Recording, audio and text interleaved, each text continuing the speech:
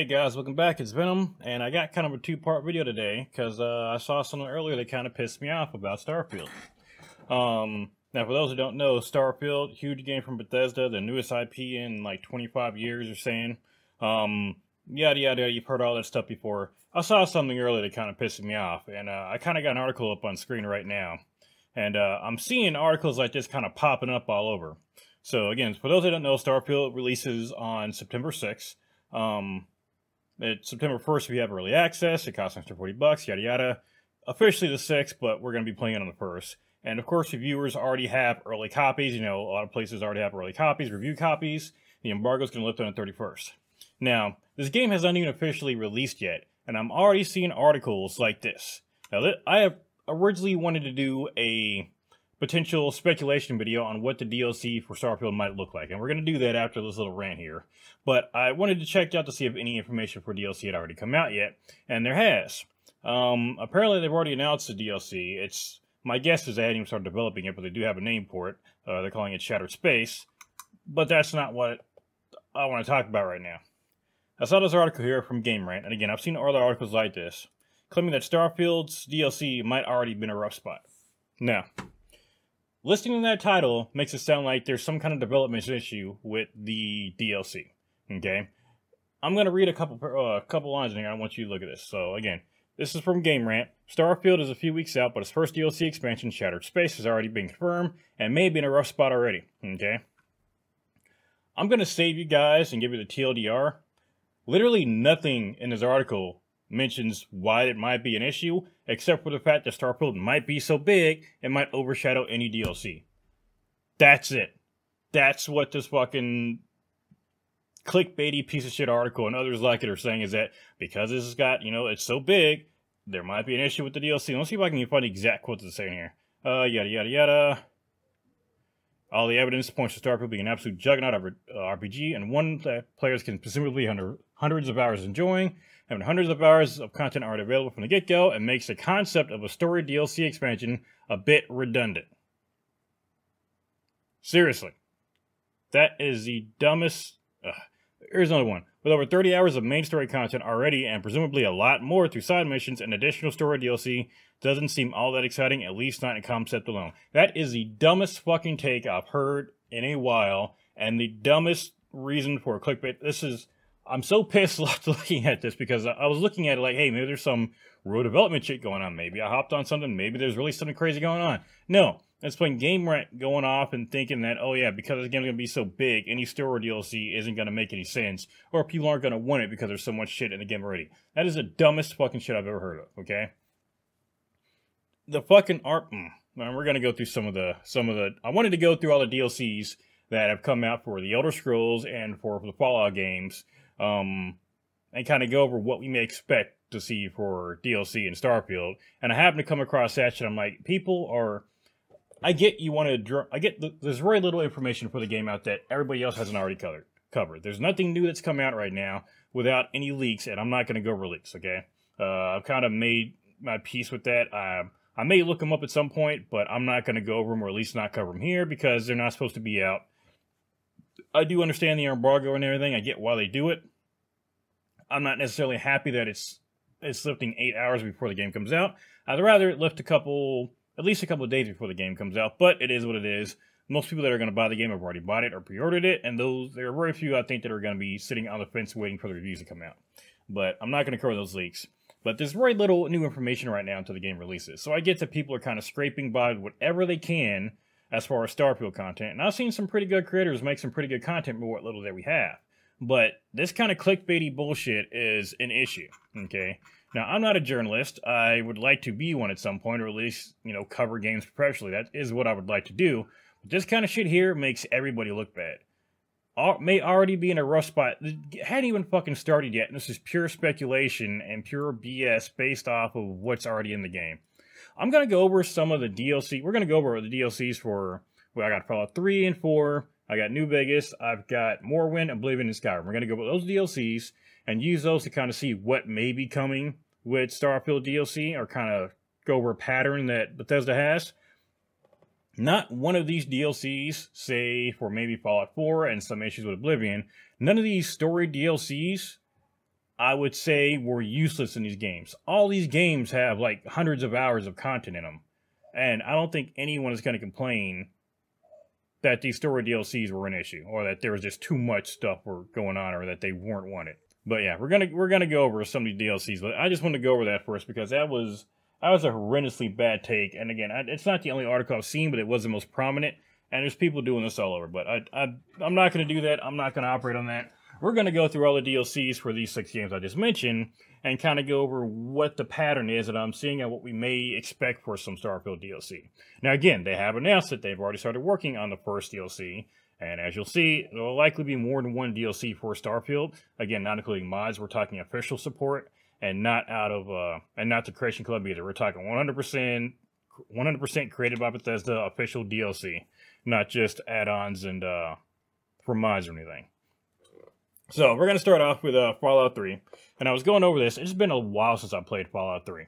But first off, we have Operation Anchorage. Now, I remember playing this one. This is when you go in the, I think you're with the outcasts, and, you know, you go through a simulation, and it's basically the Battle of Anchorage. So it was really cool. In it, you unlock some additional armor and weapons afterwards you get it. You're pretty much locked into it, and once you're done with it, you can't go back in. Bethesda DLCs typically go one of two ways. Either you do everything either one time, and once you're done, you can't go back in it, or you can go back in and do whatever you want whenever. You can go back. It's completely open for you. They do have a history of putting about half your DLCs as you go in there once. Once you're done with that main story and you leave, you are done. So Operation Anchorage was one of those. And I didn't realize that there were, I don't remember Point Lookout, but we're going to go through. So Operation Anchorage, again, that was the one where you went through and you did the hologram in the chair. The Pit, that's where you travel to a whole new area in Pittsburgh. It had a whole storyline about it, but that was a whole new area. I don't remember if that's one where you can go back and explore again or not, but I do remember that opening bridge was insane. That was pretty fun. Broken Steel. I think that was the one where you went, level capture 30, allowing you to experience more of the game, including new person achievement. Here we go, somewhere you fight against the Enclave. So I think that was more of almost a straight expansion from the main story. I don't quite remember anything big from that one. Point Lookout, though, that one I do remember. That one you went to a whole new area. That was crazy. It was essentially damn near a horror DLC, and I loved it. Yeah, here we go. I'll read the thing here. Point Lookout opens up a massive new area of the wasteland, a dark, murky swampland along the coast of Maryland, so hop on the ferry. I remember that ferry and what they did to you. That was a good DLC. I like that. That one, and shit, what was it called again? From Fallout 4. The damn, you're going to make fun of me from Far Harbor. There we go.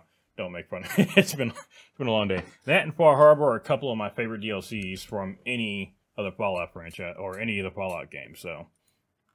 But yeah, like I said, which each of these you typically get. Oh, I'm sorry, Mothership Zeta.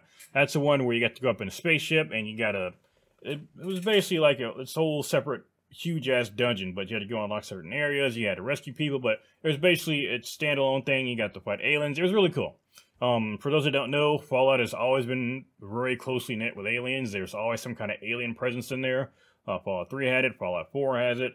Even Fallout 76 has it right now. That's the live service game currently still available. Man, there's footage of it in the background right now. No aliens though, but it was really good. Again, a combination of those that you could and cannot go back to. I remember you could not go back and redo Operation Anchorage. I don't remember the rest of them. I think this Mothership Zeta, you can go up to the cockpit every once in a while, but that was it. Lookout, I think you can go back and forth.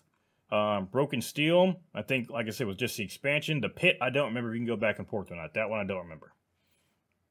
But going off of, from that one, we're going to go to the next one, was Fallout 4. Or actually, I'm going to do that later, because there was something with Fallout 4 I wanted to talk about. So next instead, we're going to go to New Vegas. So with New Vegas, of course, that was the one that was not actually made by Bethesda. It was made by, I can't remember. I forgot who made this one. Obsidian. There we go. Sorry, I know I should remember Obsidian because New Vegas is one of the best Fallouts or have been, and Obsidian did a great job with it. And I think they only had a year for it. But Fallout New Vegas, one of my favorite of all the Bethesda titles here, and I think a lot of people will agree with that.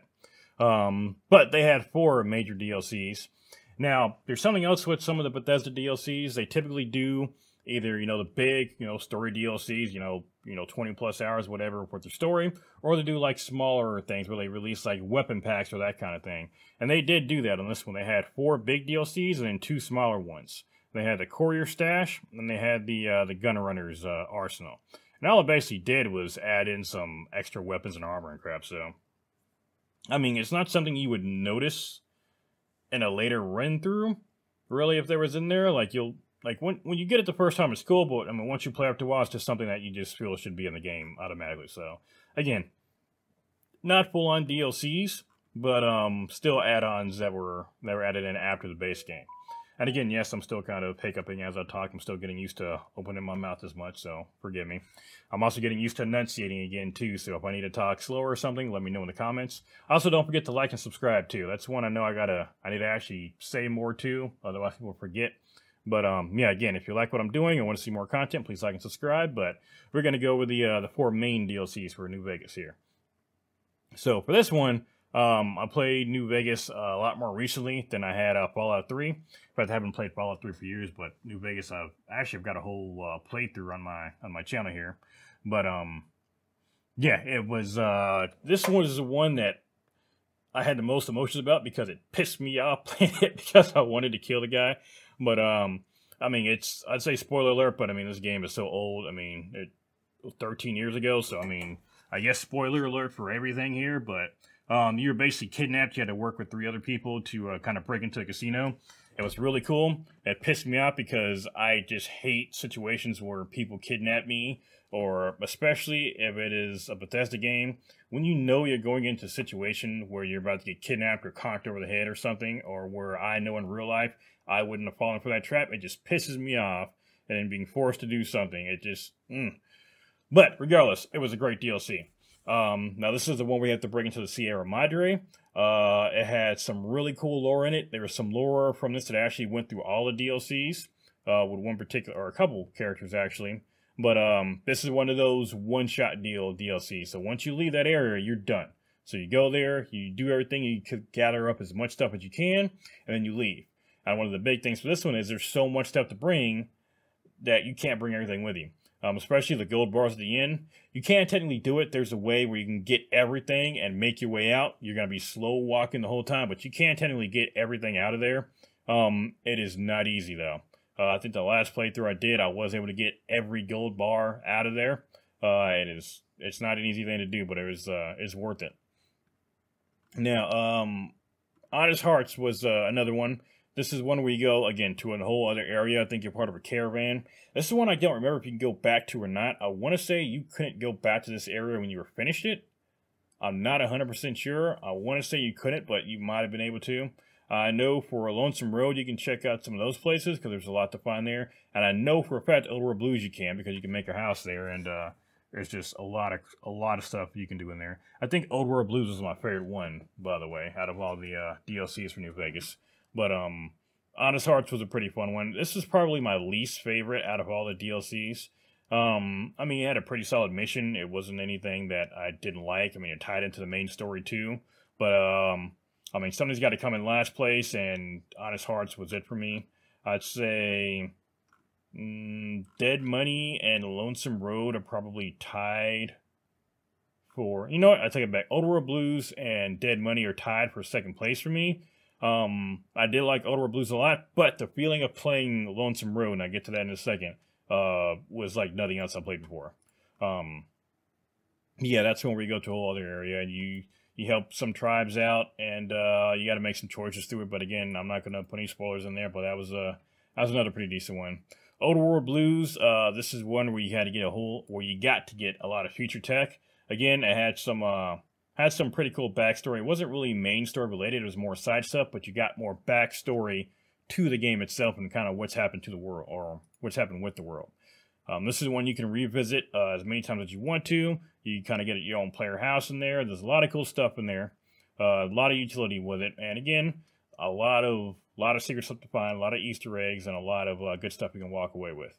Now, Lonesome Road was meant to be, and was pretty much the last chapter of Fallout New Vegas. I think it was their last, September 2011. This was their last DLC and worked perfectly as an ending for New Vegas. I think the only thing that could have been better is if Ulysses could have been a follower.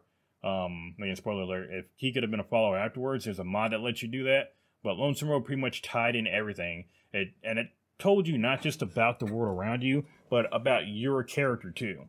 In fact, the story of Lonesome Road actually starts before, lore-wise, before New Vegas proper and begins. So your story is actually tied into Lonesome Road. I liked it a lot. Doing Lonesome Road, you just go through it and it feels so lonely and it feels so final. It's beautiful and I love doing it every time. No matter how many times I played it, every time I do it, just my mindset goes into like emo depression. I'm like, shit, this is the Lonesome Road. I know it sounds dramatic, but it really does. It is definitely my favorite DLC, and I just love the feeling about it. I love these survival games, especially Fallout games, where a lot of times you're like in super bright lit areas. I really like Lonesome Road because it actually feels like Armageddon a bit more. Fallout 3 did too, a bit more New Vegas. New Vegas was a bit more, well lit, even for a desert. But Lonesome Road really, for all the Fallout games, felt more post-apocalyptic to me, and that's even with all the people in it, it feels lonely. Even though you have a partner with you the whole time too, but it feels lonely, and that I loved about it. Next up, we're going to go up to Fallout 4, and this is where things kind of take a little bit of a turn here. Now, as you can see, for the Fallout DLC so far, we've got 4 to 5 big main DLCs for these games. So it looks like Fallout 3 had 5, New Vegas had 4, plus 2 smaller ones. Fallout 4 kind of broke with that tradition. And that tradition also was with, I think, Morrowind, Oblivion, and Skyrim, too. I got to double check that. I don't think they had 4, but with the Fallout 4 was what they were doing for a while, and then Fallout 4 kind of screwed that one up. Now, Fallout 4, I would say their main ones were, and I got them listed here, as Automatron, Wasteland Workshop, Fall Harbor, Contraptions Workshop, Vault-Tec Workshop, Nuka World, and a high-res texture pack. Now, the texture pack, obviously not a DLC. Anything with Workshop in it, not a DLC. And Automatron was a half DLC. The only 2 real DLCs that I would say, or story-wise, that I would count for Fallout 4 are going to be Far Harbor, which was amazing, and Nuka World, which I fucking hated. Okay? And I'll get to that in a second. Fallout 4 introduced base building officially for the first time without mods or anything. What they did, instead of releasing like item packs like they did in Fallout New Vegas, they released workshop items. Excuse me. They released workshop items, and all they were items you can add to your base. They did not add any story content at all. Now, some of the workshop items were cool, but they should have just been add-ons to the game for free, not something you had to pay for.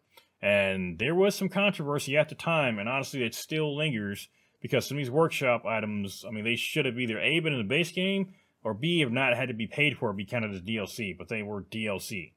Automatron was a DLC. It had a story to it, and you would be able to make your own robot army afterwards, which was cool, but it was extremely short.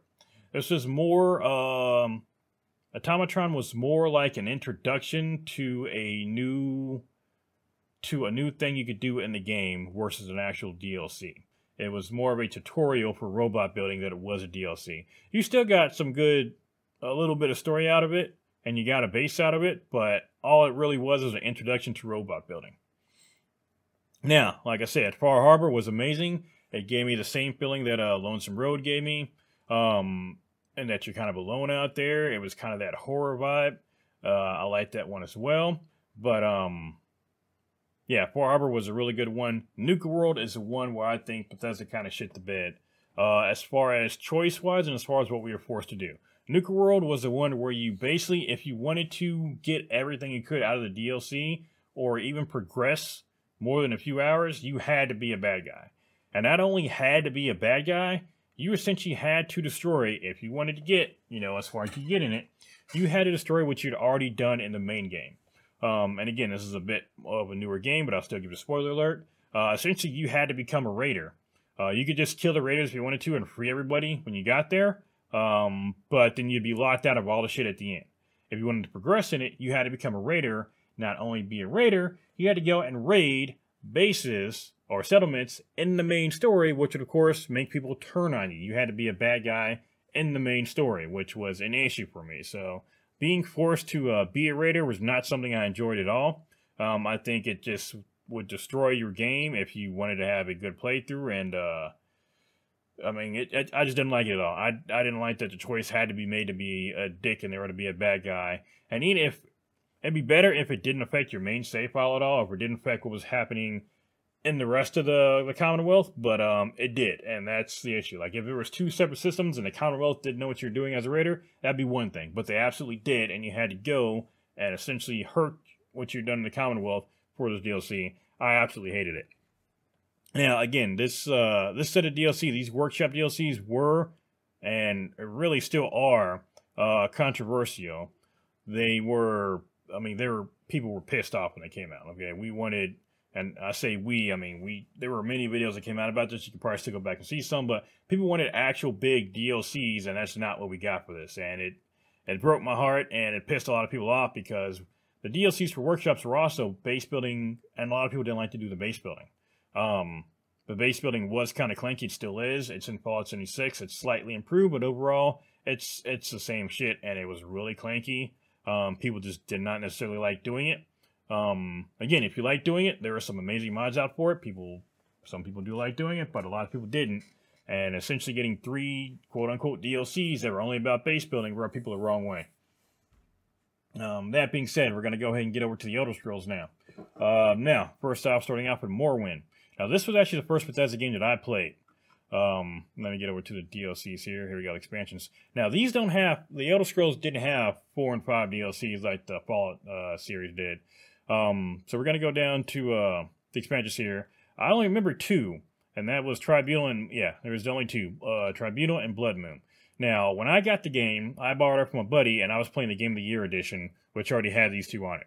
So, Tribunal and Blood Moon. Blood Moon was the one where you essentially got to become a werewolf. It was really cool. Again, it's an old game, so I'm not going to worry too much about spoiler alerts, but yeah, it was basically a werewolf DLC. Now, Tribunal was more of a mystery-type DLC. And if you haven't started to notice the pattern here, a lot of the DLCs that are coming out for Bethesda, or for Bethesda RPGs, have some kind of mystery element into it, which is the first thing I think you're going to be getting for Starfield, is going to be some kind of mystery DLC. It could be a murder, it could be some kind of mystery MacGuffin, whatever. It's going to have that air of mystery to it, and that's one thing that I'm looking forward to. But, again, that's just speculation right now. There's nothing been confirmed yet. This is just what they've done in the past and what I think is going to happen. But, yeah, Tribunal was more of a mystery thing. You basically had to go and find out why these people were being attacked, yada, yada, yada. Long story short, there were twists and turns and there were betrayals, but this was their mystery DLC for Morrowind. It was great. I loved it. Blood Moon, I loved it. Again, it added new mechanics to the game. I loved them both. They were great. Again, older game. Further Elder Scrolls games got a lot more stuff into them, or a lot more stuff added into them. And cue the horse armor. And here we come with Bethesda's first real, I'd say, DLC controversies. Now, this is a list of all the quote-unquote DLC that Oblivion had. And this was not necessarily just DLC, it was also downloadable content. And I remember when I got the DLC, I just got my Xbox, or I think it was 360. It was amazing. I loved it. I did not have internet at the time when I got this, so I did not know about the Horse Armor DLC until later on. Eventually I got internet. I was able to get the DLCs and whatnot. But, yeah, I had no idea that Horse Armor was a thing. And, yeah, Horse Armor for $1. I think it was like $2 for Horse Armor. That was the first... I can't really say the first instance, but it's the first instance I was aware of just paying for skins. That's all the Horse Armor was in the game, was just a skin. Obviously, nowadays you see people paying $50, $60 for skins sometimes, which is fucking insane, especially for games that also cost that much. But this is what a lot of people point out as one of the first instances of paid skins or bullshit like that in video games versus whole DLCs. Something you actually pay for that's useful, that gives you story. Instead, you get, to change the way your horse looks. So this is often touted as count it as one of those. Now, there were some other things in there, too. Now, there were some some homes that opened up. A lot of the stuff in there, I'm going to be honest, I don't remember. Like the Wizard's Tower, I think I remember it being some house. The Wild Lair, same thing. I think there were just different houses you can get. Spell Tomes, I don't remember that at all. The Orrery, Mehrunes Razor, I don't remember any of that. Again, it could just because I just never got it, or I just don't remember it. Like, these aren't things like... I started, when I got back in Oblivion, I had started modding the games too, so a lot of this stuff just might not have been important because there were mods that did much better stuff than that. Now, the 2 DLCs that are on here that are noteworthy are Knights of the Nine and the Shivering Isles. Now, Knights of the Nine was a whole quest line to get, honestly, what was kind of a shitty-looking set of armor that had some skills on it that were kind of shitty. And I say shitty because if you played... I say shitty because if you played Oblivion, you can remember just how powerful you can get in the base game.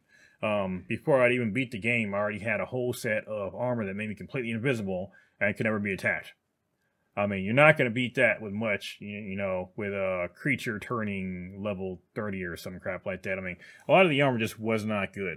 I didn't like it personally, but it did have a story to it, which is kind of cool.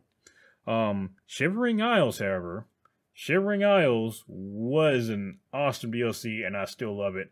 And not only is it a DLC, it's a DLC that technically still has repercussions in the Elder Scrolls to this day. Let me take a sip and explain here. Also, again, older game, I'm going to say it now. Huge spoiler warning if you've never played Shivering Isles. You should have by now, but it is what it is. Shivering Isles basically open up a whole new world. If you ever played the Elder Scrolls, you know the name Sheogorath, or at least you know who the Daedric princes are. The best way to put it, that they're basically gods. They're not, but it's the best way to put it, or easier way to explain it. And essentially, this god's realm was being attacked by another god. Long story short, I'm not going to go into the spoilers of it, but you go through the realms, you get to kind of learn all about this god's history, or Sheogorath's history. At the end of it, you get to become Sheogorath. Okay?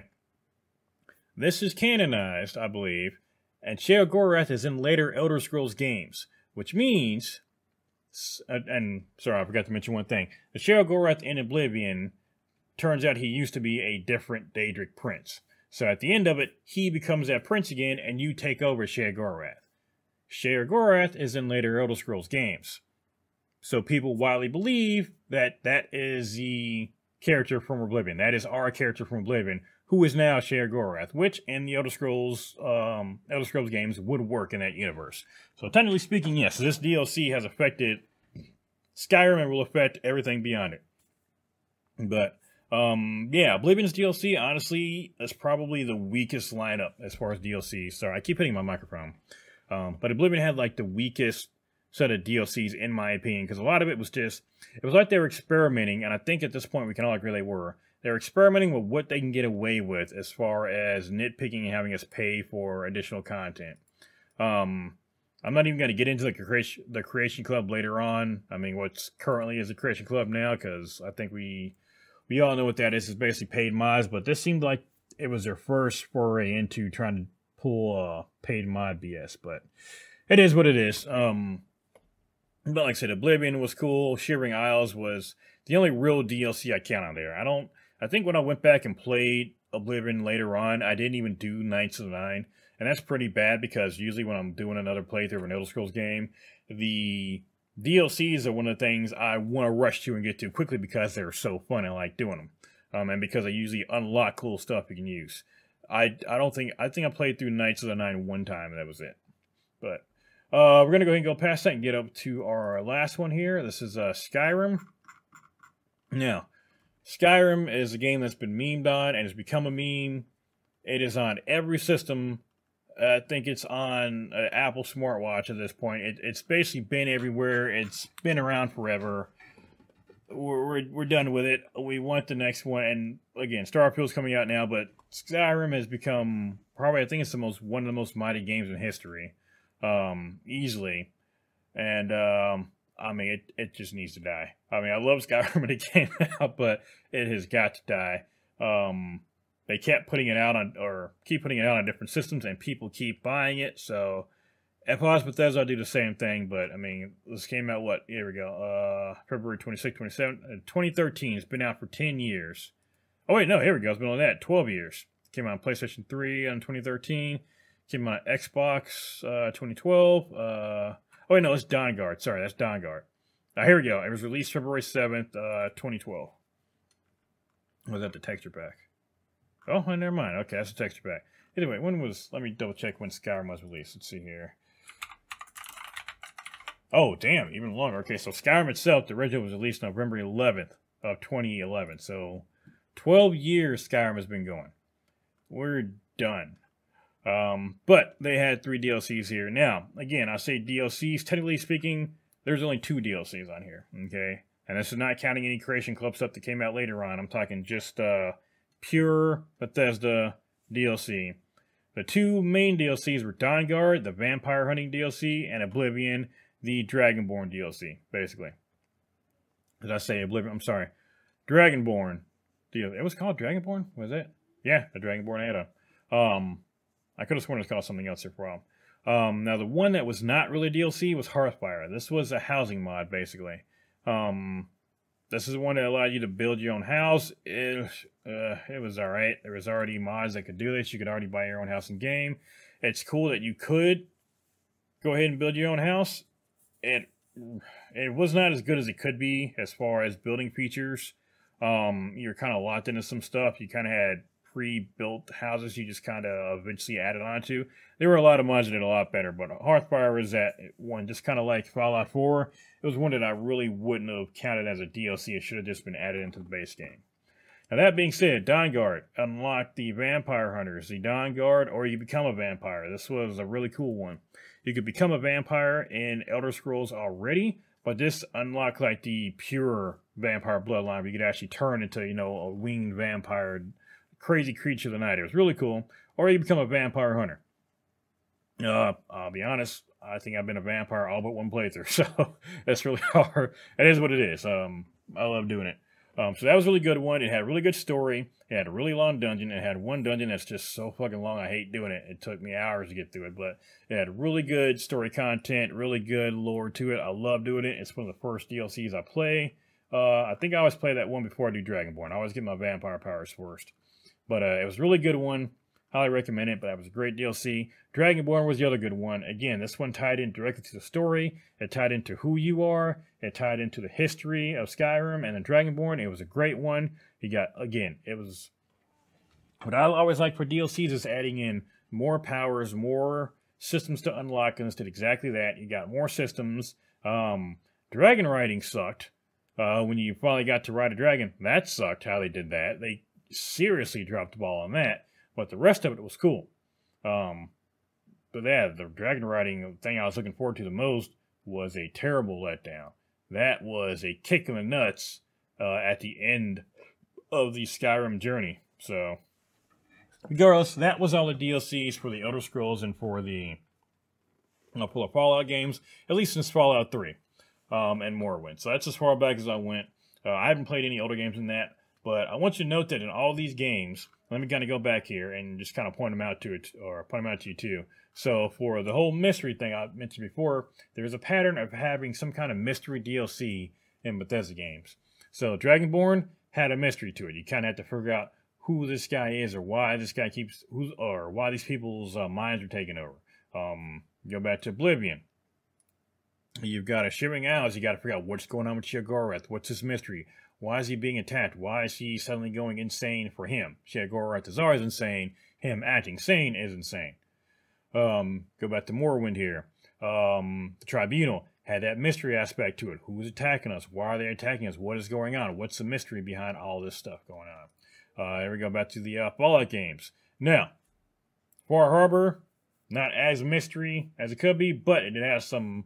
If you played through it right, you did find out a lot. If you didn't, then you missed a lot of mystery. So if you actually played through everything and kind of did everything you could, or did everything that you could do in it, there was some insane mysteries and secrets going on in there. Another one I liked, Automatron had a little bit of mystery in it. That was great, cool, but again, I count that one as like a half DLC. It was more like just a side quest we got. But I would say that the Far Harbor DLC for that one was a big mystery DLC that we got.